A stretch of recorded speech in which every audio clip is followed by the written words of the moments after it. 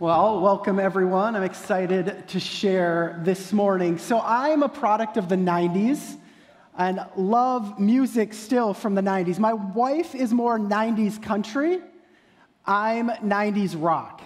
And one of the first bands I ever saw live was the band Oasis. They should be pictured behind us in a little bit, but if you remember Oasis, you might know some of their songs. They had songs like Wonderwall, Don't Look Back in Anger, and they exploded onto the scene. They had two back-to-back albums that were kind of the biggest albums at the time. And it was so big that they were reminiscent to some people of another really popular British rock band you might know of called the Beatles. And it's kind of one of those terrible things. If you're a British rock band and you start to get big, you're inevitably compared to the Beatles. And you can't live up to that hype. It's like the next basketball player being compared to Michael Jordan. You never quite become the next Michael Jordan.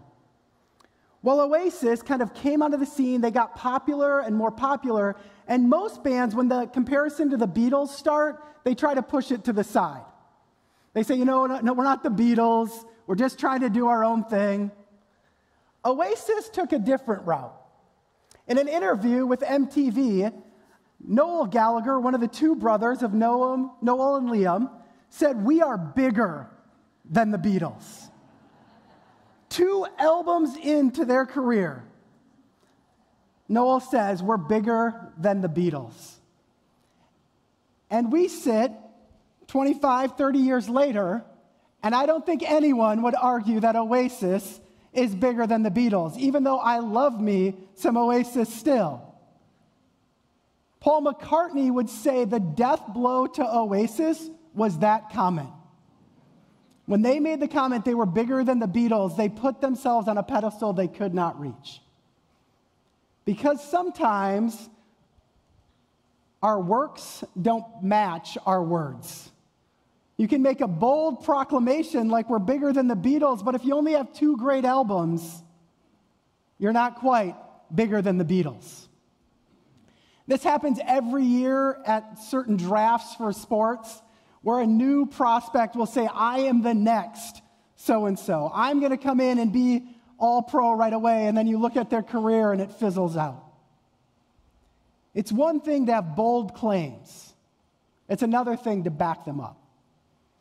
And that's what we're going to look at this morning. We're going to be in the Gospel of John, in the second half of John chapter 10, where you really start to see a pivot in the story of Jesus' opponents and how they view him. Because this is a line in the sand text where Jesus is going to boldly declare who he is. He is going to use strong words to describe himself. And he's going to share about how his works back up those strong words. So that's what we're going to look at today. And to give you a backdrop, one of the things, as we've been walking through John, we've kind of said it's a book of festivals. There's always a festival happening in John. It's kind of like Milwaukee in the summer. There's always some sort of festival. And this festival is the festival of dedication, or we know it today as Hanukkah, which is interesting because it's actually never mentioned in the Old Testament. Because the festival of dedication, or Hanukkah, happens between the 2 testaments. It happens during this time. It celebrates this time between the 2 testaments where the Jewish people were under harsh rule again. And the leader at the time wanted all Jewish religion pushed to the side. They wanted everyone to follow more a Hellenistic style of religion. And so they couldn't go to the temple. They couldn't offer sacrifices.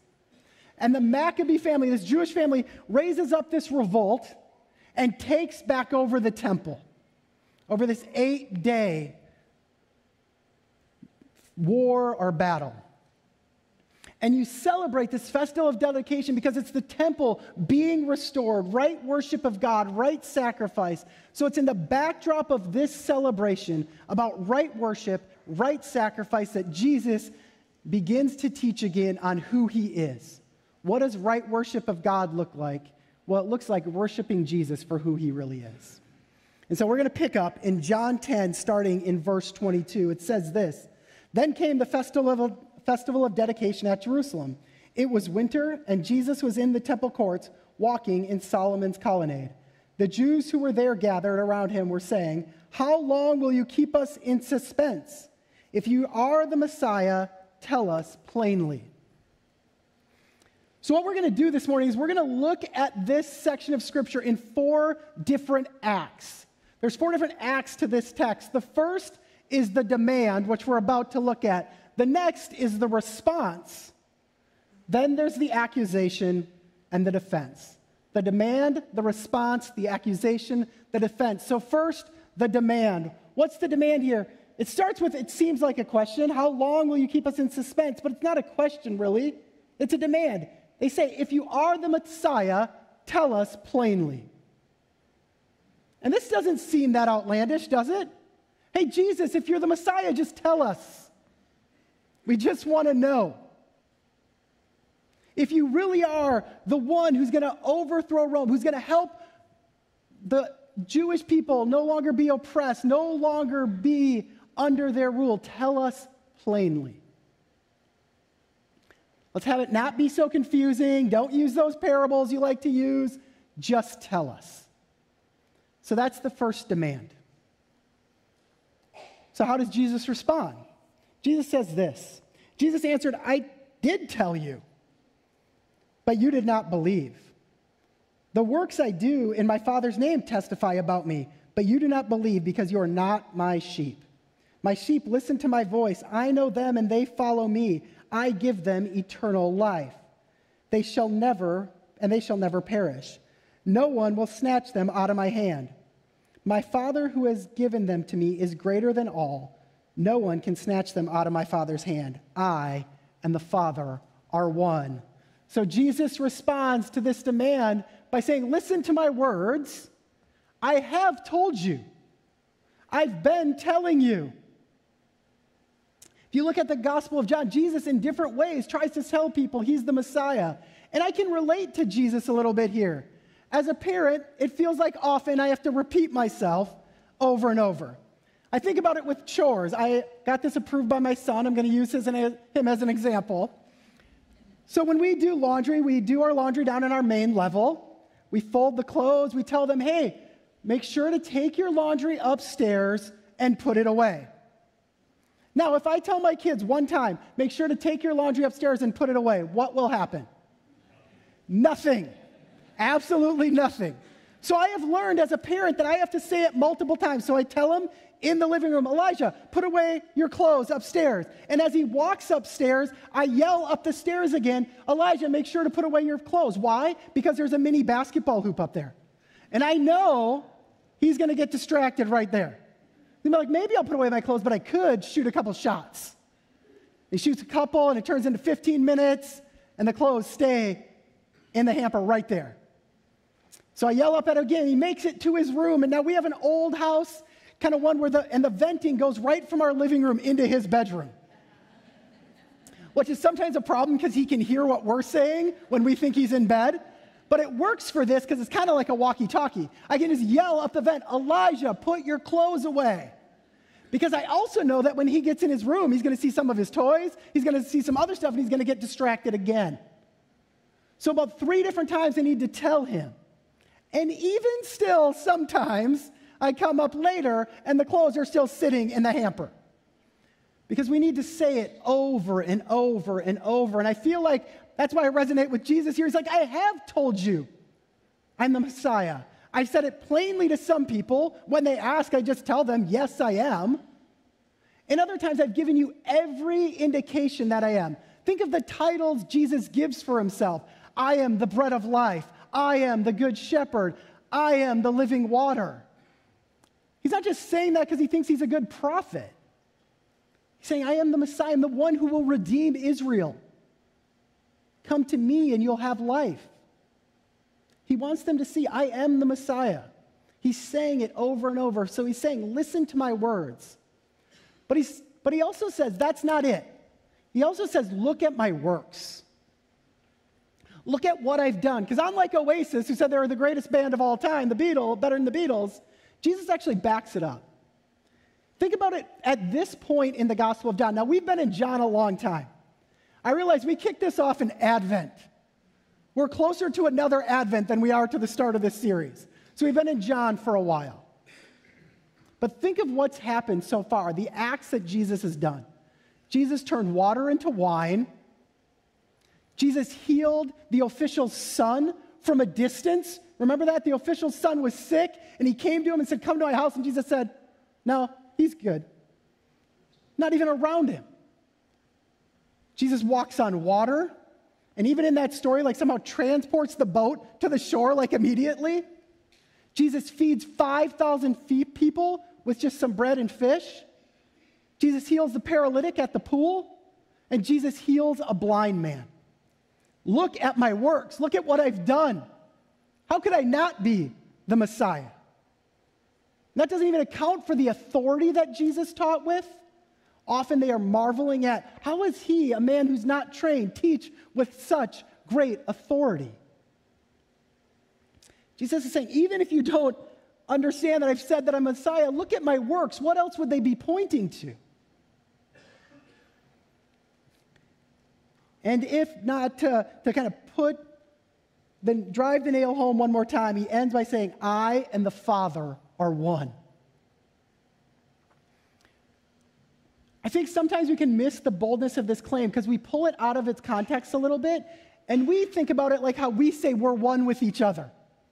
The Olympics are about to come up, and even though we're really divided as a country right now, when the Olympics come, we'll all start cheering for Team USA, and we'll say things like, we're one, we're united. And we think this is what Jesus means here. He and the Father are just united. But that is not what he meant. If you look at the way this text flows, what Jesus is saying is, I and the Father are one in character and in substance. He is saying that he is God. So the question was, are you the Messiah? Jesus says, yes, I am, but I'm also more than that. And we know that because of the accusation that follows. If you look at the text, it says, again, his Jewish opponents picked up stones to stone him. They don't say that if Jesus just says, me and the Father are one, we're good. No, they know what he's saying. But Jesus said to them, I have shown you many good works from the Father. For which of these do you stone me? And they responded, we are not stoning you for any good work, but for blasphemy, because you, a mere man, claim to be God. The accusation is blasphemy, a mere mortal claiming to be God. And this is the shift in the text. It started out, just tell us if you're the Messiah, and now it moves in much more like picture to a courtroom scene. And I am a sucker for courtroom dramas. I love them. I love courtroom books. I love movies about them. So much so that when I was an English lit minor in college, I started out as an English ed major, and I would be in these upper level English courses. And I remember one time that a professor asked, who is your favorite author? And so they go around the room and everyone's flexing with their favorite authors. So they're saying people like Dickens and Tolstoy and Woolf and Austen, Tolkien. And it gets to me and they ask, who's your favorite author? And I say, John Grisham. And you could have heard a pin drop because that is not a very profound name to throw out there. It's kind of like being at an Oscars party and being like, what's your favorite movie of the year? And being like, Transformers. The Transformers movie was great. The plot, the acting, phenomenal. You know, like when you're in an upper level lit course and you say John Grisham's your favorite author, no one takes you seriously anymore. But I do love courtroom books. I'll still read them. If I don't have anything else to read, it's just like, all right, what John Grisham book is free at the library, I'll take it. Because I love watching the defense make the case for what they do. Hillary has told me a few times, my wife, like when we're in arguments, you kind of talk like a lawyer. So I think that's not a good thing. I don't think it's a compliment when she says it. But it's this idea, I love watching kind of how the prosecution states their case, how the defense states their case, and you see that a little bit here. You see this courtroom feel already. Because what Jesus said in the book of Leviticus, if it's blasphemy, it is punishable by death, is what they would have said in the Levitical law. It's not a small thing to say that you're God. That's why it said they picked up stones to stone him. Sometimes I wonder, where were all these stones just sitting around? It seems like they were really ready to stone Jesus. But they pick up stones because that actually was the punishment. The accusation here matters. And I would say many people today, this is the same accusation. Jesus claiming to be God is this thing, this line that people can't cross. They can take him as a good teacher, but when he claims to be God, that's crossing a line. And so you'll often hear people say, Jesus never claimed to be God. He was just a good moral teacher. But that is not what the whole of the Bible, and especially this text, tells us. So how does Jesus respond? What is his defense when the accusation is brought before him? Does he kind of backpedal? Or give a little spin? Or what does he say? He says this. Says, Jesus answered them, is it not written in your law? I have said you are gods. So he's talking about Psalm 182 here. And this is a passage we don't have time to unpack all of. But Jesus is using Scripture as his defense here. He's saying that in Psalm 82, it is said that God calls this group who is leading Elohims, or gods. He's saying if it's in the Scripture, and God uses that phrase, how is that blasphemy? And we'll go on and see what his argument further. It says, if he called them gods to whom the word of God came, and the Scripture cannot be set aside, what about the one whom the Father set apart as his very own and sent into the world?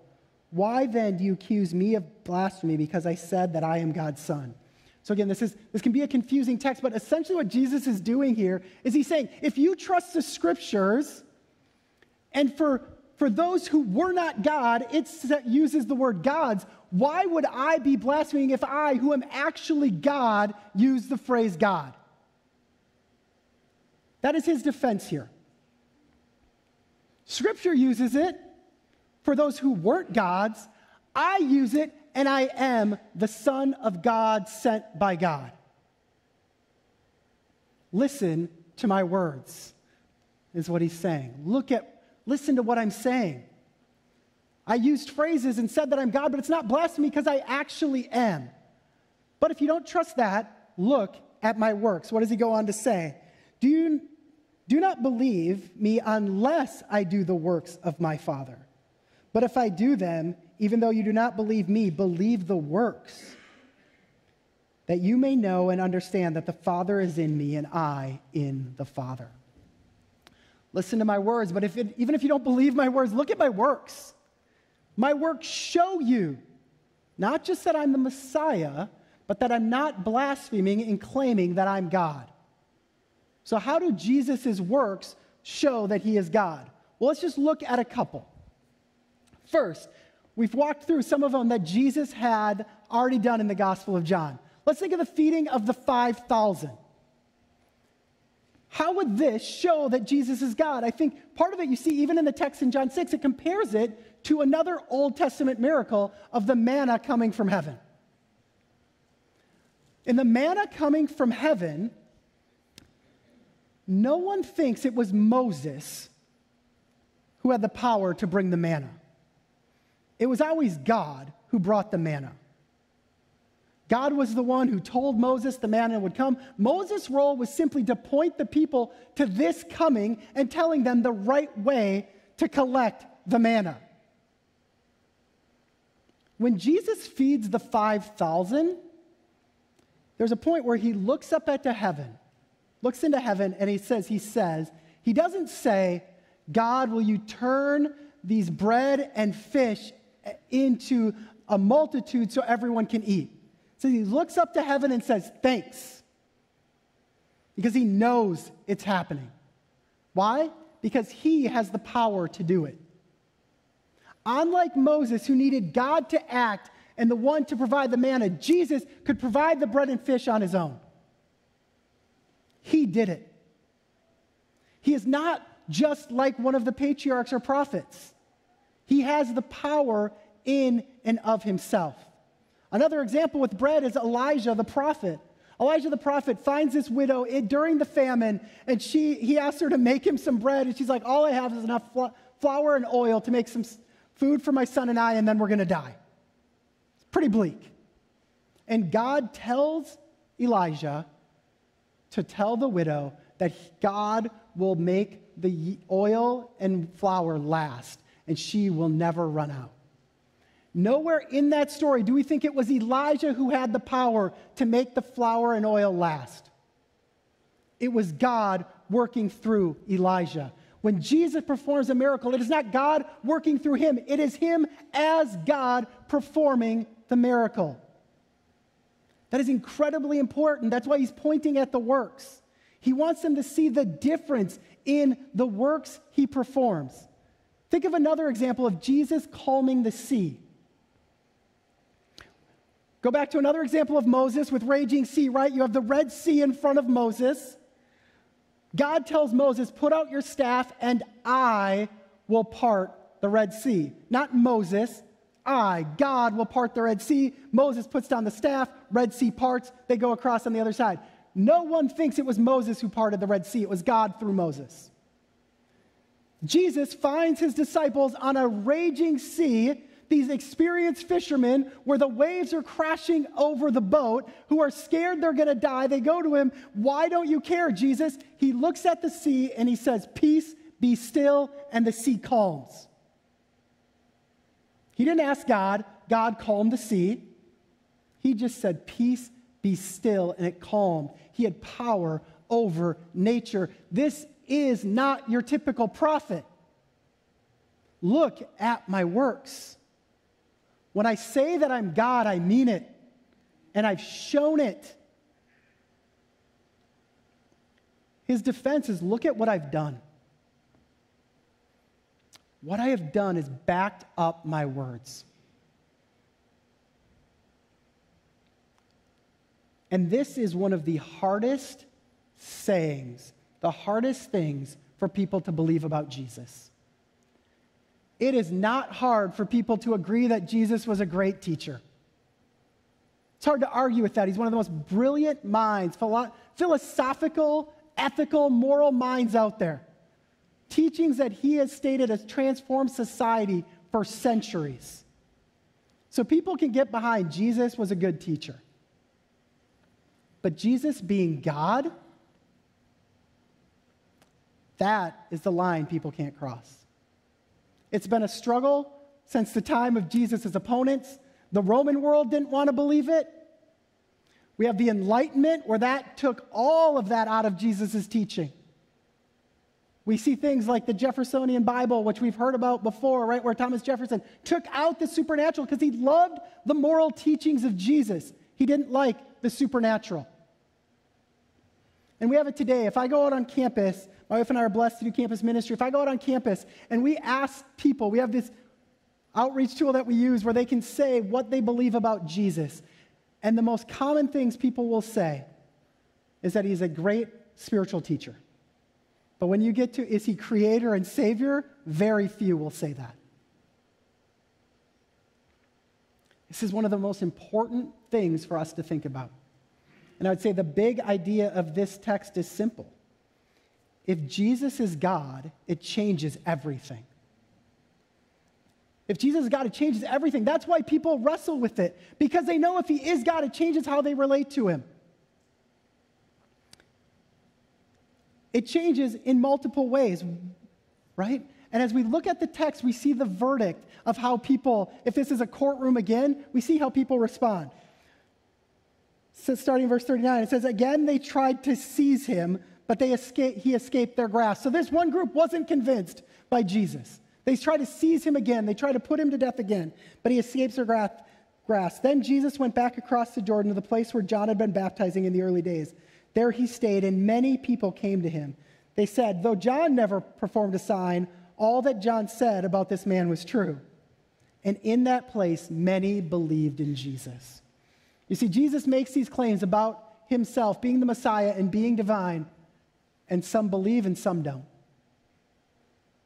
And that's the same today. But again, if he is God, it changes everything.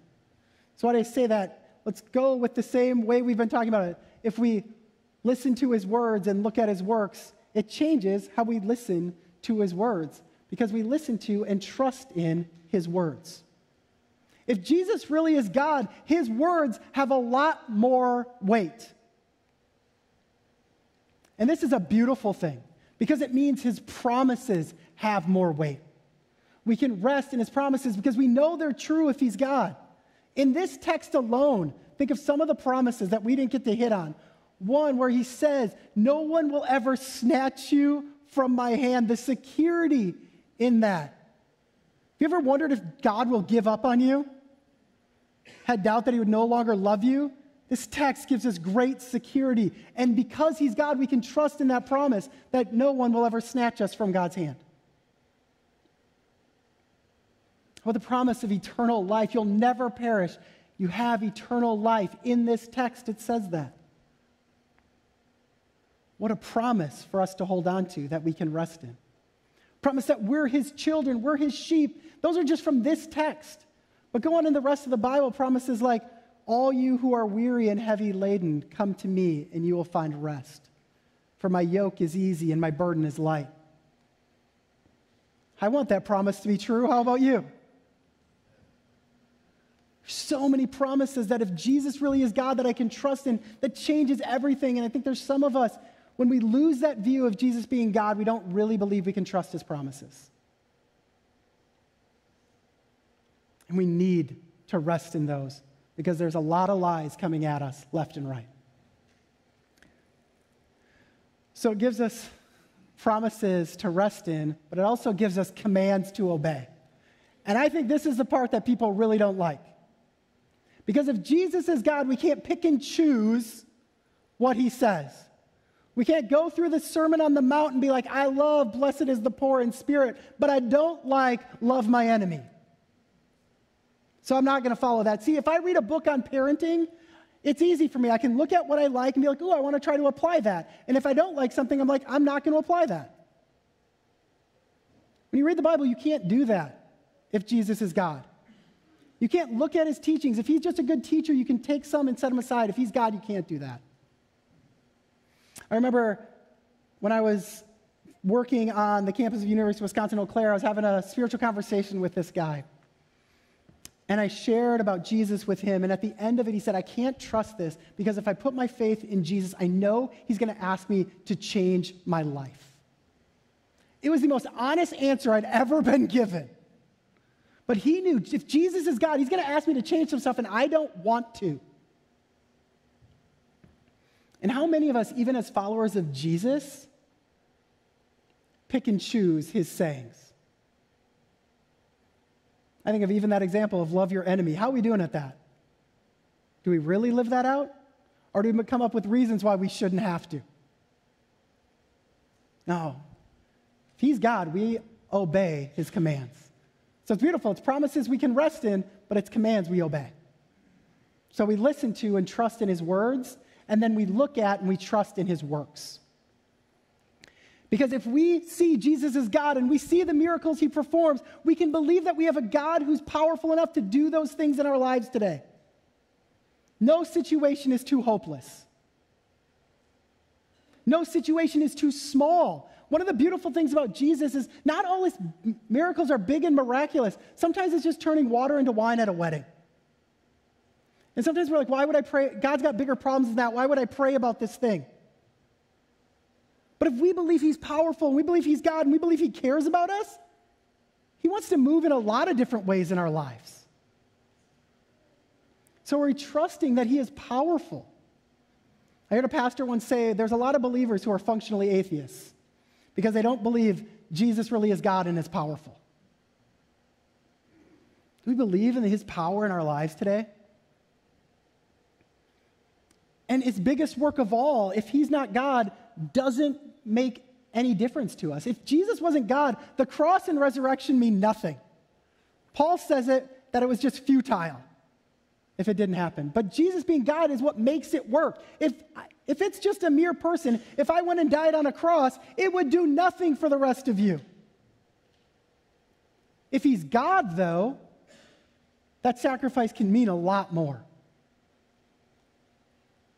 If he's God, he actually can rise from the dead, have victory over sin and death.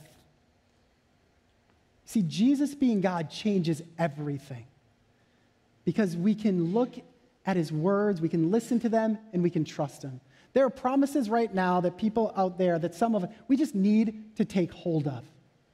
We need to say, Jesus, I trust that you are God. And when you say all of us who are weary and heavy laden can come to you and find rest, I need to trust that right now. I need to quit going to other things to find rest. There's some of you right now that there are commands you need to obey. There's things in your life you just don't want to give to God. Maybe it's a relationship.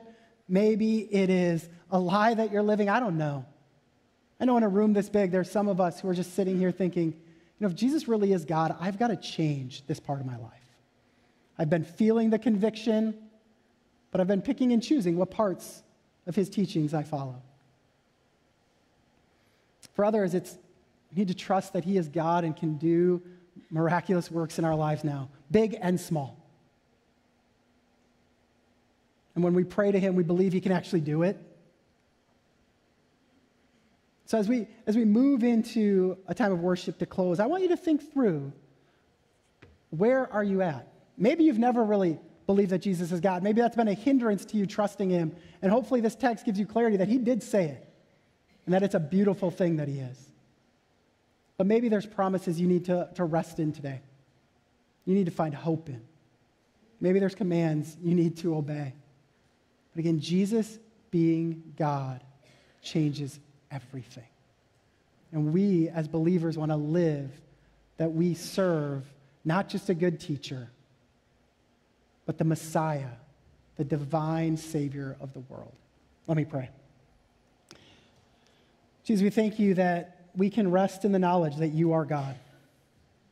It can be hard for us. We can push back against it because often we want to be the God of our own life.